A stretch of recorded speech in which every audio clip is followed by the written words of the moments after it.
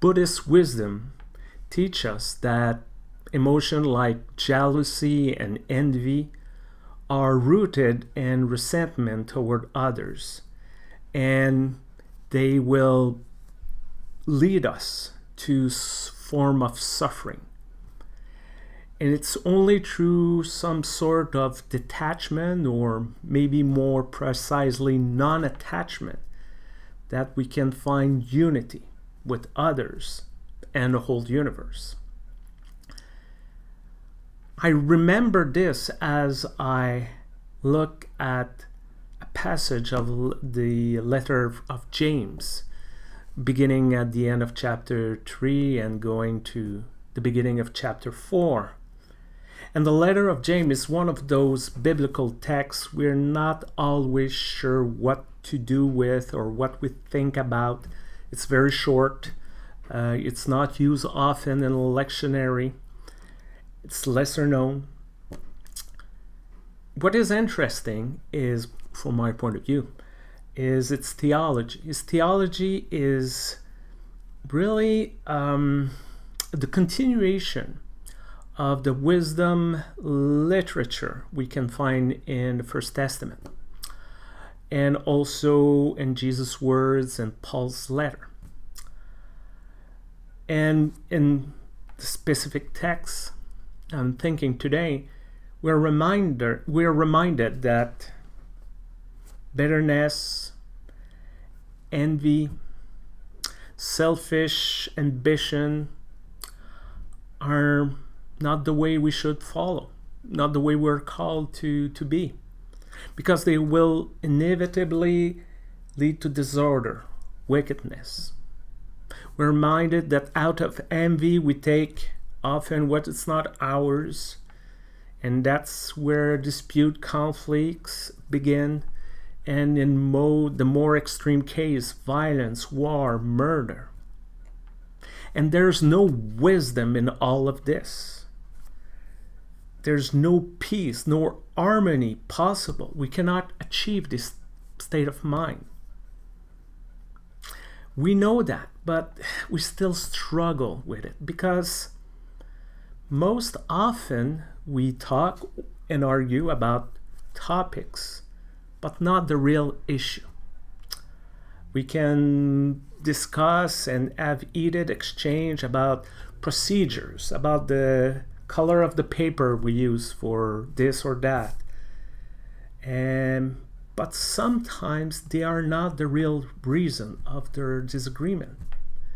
You have to dig deeper and you discover, these are the roots: insecurity, frustration, lack of understanding, assumptions.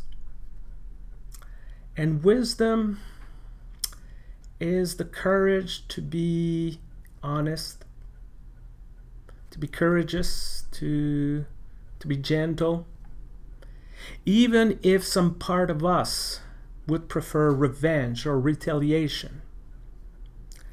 Wisdom is an invitation to think about the good for the whole, rather than self-ambition or self-fulfillment at the expense of others. Wisdom is a desire to live in God's love and God's kindness and God's faithfulness, rather than running after status, wealth, prestige, possessions. Wisdom is maybe sometimes about going against some deep human inclination to be self-centered, to think about our self-preservation, to look after me and only me. Wisdom is an invitation to be part of God's plan for us and be part of God's plan for the creation. And that's the challenge for many of us. It does not always come naturally. Sometimes we need to remind ourselves this. Sometimes we need to dig a little deeper to understand what's the real issue. And yet it's possible for all of us. It's there, it's available. It's a gift that we can receive from God. And that's what I hope you will be able to discover. This way of wisdom is not a punishment, but it's a great gift. It's an opportunity. It's a chance to live and to be what God called us to be. That's all for today. Once again, thank you for listening. And until next time, I remain the lectionary man, Reverend Stéphane Vermette. And take care of yourself, and bye-bye.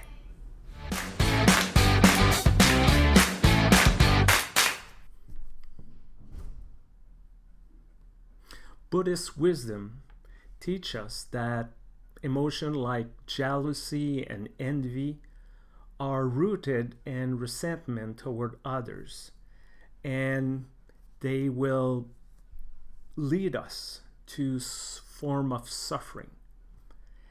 And it's only through some sort of detachment, or maybe more precisely non-attachment, that we can find unity with others and the whole universe. I remember this as I look at a passage of the letter of James, beginning at the end of chapter 3 and going to the beginning of chapter 4. And the letter of James is one of those biblical texts we're not always sure what to do with or what we think about. It's very short. It's not used often in a lectionary. It's lesser known. What is interesting is, from my point of view, is its theology. Its theology is really the continuation of the wisdom literature we can find in the First Testament, and also in Jesus' words and Paul's letter. And in the specific text I'm thinking today, we're reminded that bitterness, envy, selfish ambition are not the way we should follow, not the way we're called to be, because they will inevitably lead to disorder, wickedness. We're reminded that out of envy we take often what is not ours, and that's where dispute, conflicts begin, and in the more extreme case, violence, war, murder. And there's no wisdom in all of this. There's no peace, nor harmony possible. We cannot achieve this state of mind. We know that, but we still struggle with it, because most often we talk and argue about topics, but not the real issue. We can discuss and have heated exchange about procedures, about the color of the paper we use for this or that. But sometimes they are not the real reason of their disagreement. You have to dig deeper and you discover, these are the roots: insecurity, frustration, lack of understanding, assumptions. And wisdom is the courage to be honest, to be courageous, to be gentle, even if some part of us would prefer revenge or retaliation. Wisdom is an invitation to think about the good for the whole, rather than self-ambition or self-fulfillment at the expense of others. Wisdom is a desire to live in God's love and God's kindness and God's faithfulness, rather than running after status, wealth, prestige, possessions. Wisdom is maybe sometimes about going against some deep human inclination, to be self-centered, to think about our self-preservation, to look after me and only me. Wisdom is an invitation to be part of God's plan for us and be part of God's plan for the creation. And that's the challenge for many of us. It does not always come naturally.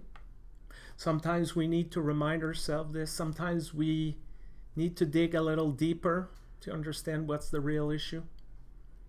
And yet it's possible for all of us. It's there, it's available. It's a gift that we can receive from God. And that's what I hope you will be able to discover. This way of wisdom is not a punishment, but it's a great gift. It's an opportunity. It's a chance to live and to be what God called us to be. That's all for today. Once again, thank you for listening. And until next time, I remain the lectionary man, Reverend Stéphane Vermette. And take care of yourself, and bye-bye.